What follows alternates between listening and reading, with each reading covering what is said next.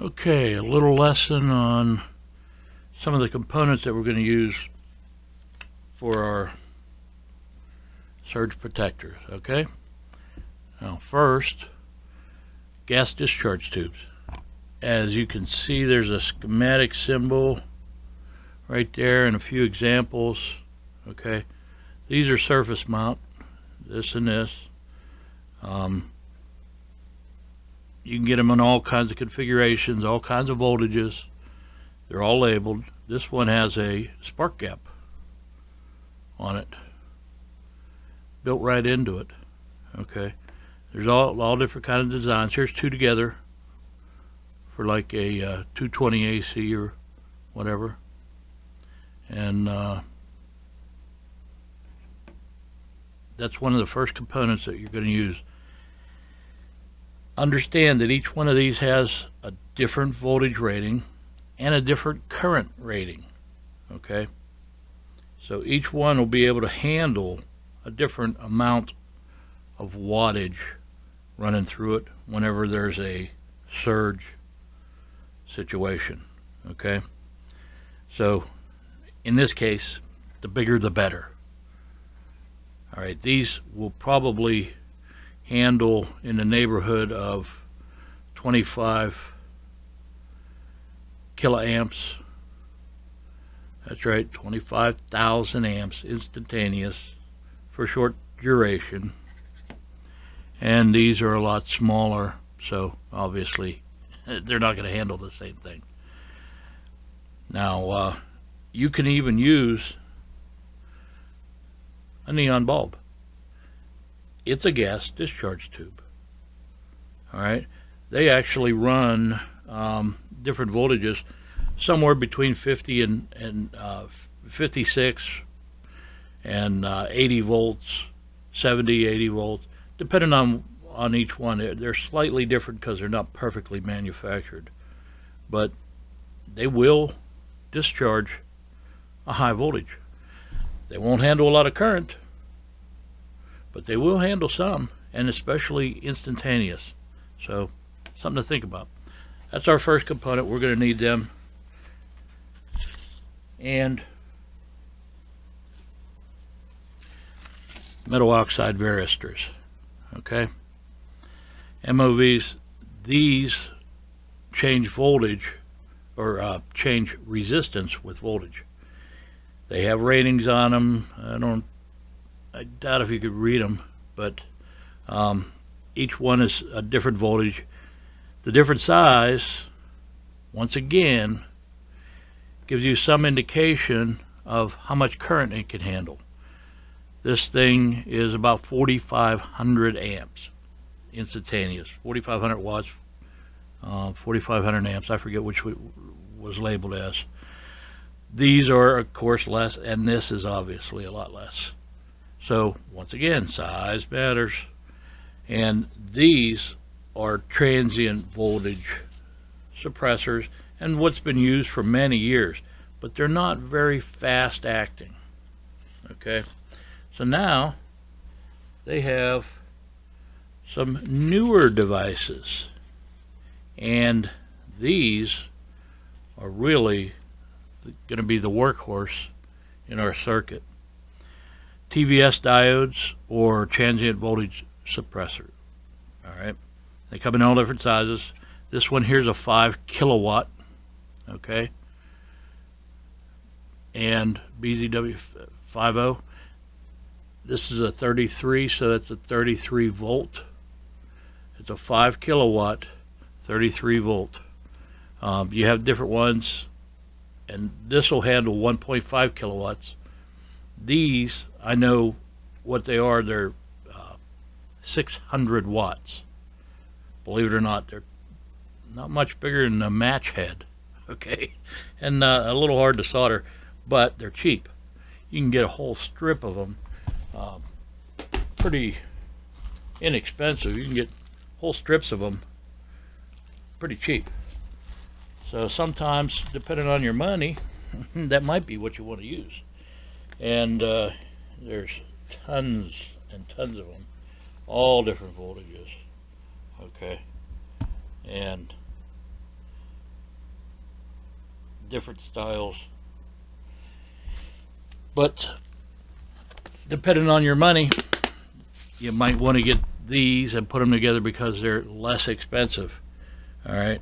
Now, like I said, they're the workhorse because they work in nanoseconds. Every manufacturer is different. The different sizes are different. Whether you have a single or a bidirectional, okay, diode makes a difference. The singles tend to work a little faster, but you can't use them in an AC circuit. So you're going to have to either put two of them together or just buy one that has two already in it. All right, a bidirectional TVS diode, and that works on AC. This will work in your DC circuits. No, you know, nice and quickly. Now they'll work in, like I said, nanoseconds, down to 5 nanoseconds or less. Some of these are in the picoseconds. Okay, so they're getting pretty fast. Now, from what I understand, you want to get at least probably around 5 nanoseconds, 20 nanoseconds, somewhere in that neighborhood. If you're in that range, you're doing really good, and you want to get a lot of wattage. I believe there's some information out there that the military uses these for their vehicles for transient voltage suppression, and they're running, their minimum requirement, I think, is to be able to suppress 5 kilowatts in 5 nanoseconds, I think, but don't quote me. Anyway, we're working around these figures. We're trying to get as close as we can to what the military might use. So it's not super critical, and if I had a laboratory, okay, that'd be different. I don't. I got to go with my best guess. So I need the fastest, and I need the most powerful ones that I can possibly get. Now, these will add up two different ways. One, voltage. Okay, if you take a 160 volt and an 18 volt and hook it up together, it'll handle 178 volts. All right, so in some situations you might need to use two of them like that. Put them in series, okay, and they'll add voltage. Now also, the more you put in parallel, okay, the better off you are. Each one then adds to the amperage. Doesn't change the voltage, okay, as long as these are all the same voltage, okay. You get 18, we'll say volts. That's what it'll start to conduct at, over 18 volts. Usually it's a volt or two above that is where it actually starts to conduct.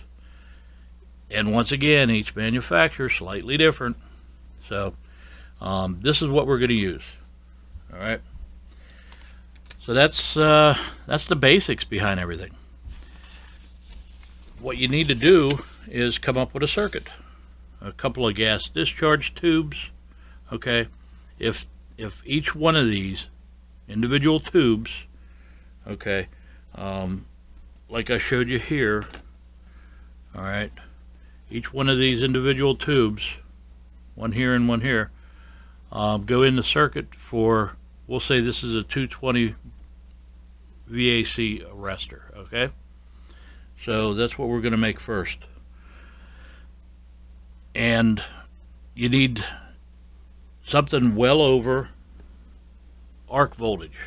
Okay, so I'm going to use 350 volt ones in order so that they don't conduct electricity at 110, because they will have 110 leg here and 110 leg there, 120, whatever.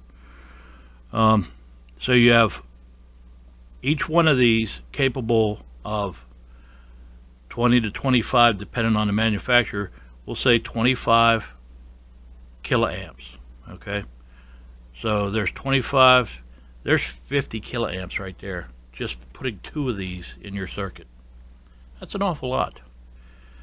Now, depending on the voltage that actually spikes, these may or may not even come into play. If they don't, you need more protection, and you're going to need a whole bunch of these in the circuit, even though they don't react as fast as the TVS diodes. Okay, they do react, and you need them in there, and you got to get rid of that voltage. You got to dump it to ground, so you have a line 1 and line 2 and then a ground, and you have to short the voltage spikes to ground. So this will ride on your line 1, line 2, okay, in your 220 circuit going into your house, into your fuse box. And you'll have gas discharge tubes. I'm going to put in a couple, put in 2, 3, no problem. The more the merrier, okay. And these metal oxide varistors, I think I'm going to just put all the same 130 volt metal oxide varistors. You could go with 150s, 130s. Don't go over that. You want it as close to the voltage that you're working at as you can without making them conduct during normal working conditions. Okay? So your voltage matters, and what you order for metal oxide varistors matters. Okay? And they are labeled. You can look up the numbers. They are there. I don't know if I could show you or not. I could try.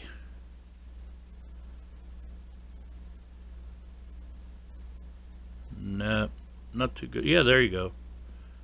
You see the numbers on them. This one happens to be an 18 volt. You saw a 180K. That's an 18 volt one. But you're going to get 130s or 150s.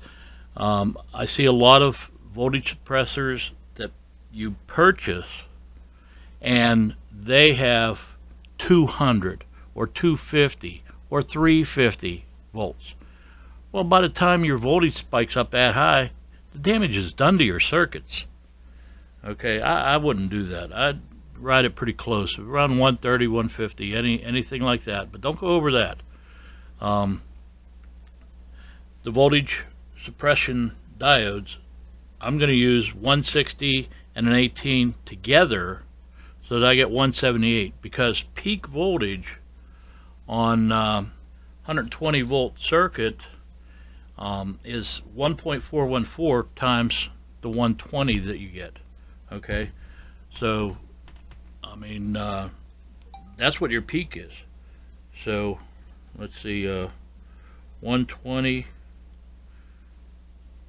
times 1.414 is 169 volts. Okay, so that's your actual peak voltage, constant peak voltage on an AC circuit. Okay, you need to understand AC circuits if you have any misconceptions on that. You don't have 120 volts, you have 169 volts, 170 volts at peak. Okay, and that's what these will start working at. So you want to go just above that. So I'm at 178, so they will not conduct until they go over 178 volts. Then they'll begin to conduct, and they will continue to conduct more and more until they reach a certain point where they clamp the voltage. Well, there you go. That's the circuit. That's what we need to build. Okay, all in series. Okay, for each leg for 120 volts. You get into 12 volts, it's different. It's the same setup like this, but different voltage ratings on your components. Okay, and that's what we'll go over later, how to do a 12 volt one. But this is for a 220, 240 volt house current. All right, I have them on my stuff right now. I have one in my fuse box, and I have one in my house that I had built, They work fine. They don't conduct electricity unless there's a voltage spike. Alright, talk to you in a bit. I'll get to constructing next.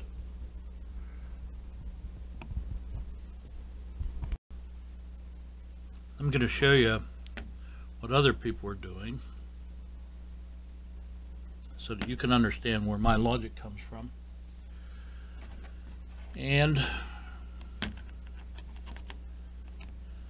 this is for hooking up to a modem. There's your ground wire. You see they're using gas discharge tube, set of resistors, and one transient voltage diode. And that's it. Okay. And this thing is rated at 10 kiloamps, 10,000 amps. Okay. There's nothing in there. This is a one-time deal. It's going to pop. It's going to absorb some of the energy from a lightning strike or a nearby lightning strike. And then that's going to be it. It's going to be all over. So that's why I'm doing the ones that I'm doing. Doing it the way that I'm doing it. I'm adding extra double, triple, quadruple of everything. And that way I'm guaranteed that this thing will take multiple strikes and absorb all the energy before it blows up, blows in half. That's a small component. That's not going to do much. I mean, yeah, it'll do what it says it'll do on the package, but that's all it's going to do. I need something that's guaranteed to save my equipment. So I'm going to use double, triple. If I had 3 of these, I'd use 3. I only have 2. Gas discharge tubes. I'm going to use the metal oxide varistors. I'm going to use a whole pile of them. And then the TVS diodes, I'm going to use a whole bunch of them and make sure that I got as close to 100,000 as I can get within reason. So I'll be using this board here to put all my components on, and we'll start with the gas discharge tubes and go from there. Sometimes, depending on the component, you might have to scooch the holes out a little bit with a small drill bit, just big enough to get the legs in. So I'll come back and show you what I've got whenever I get that far.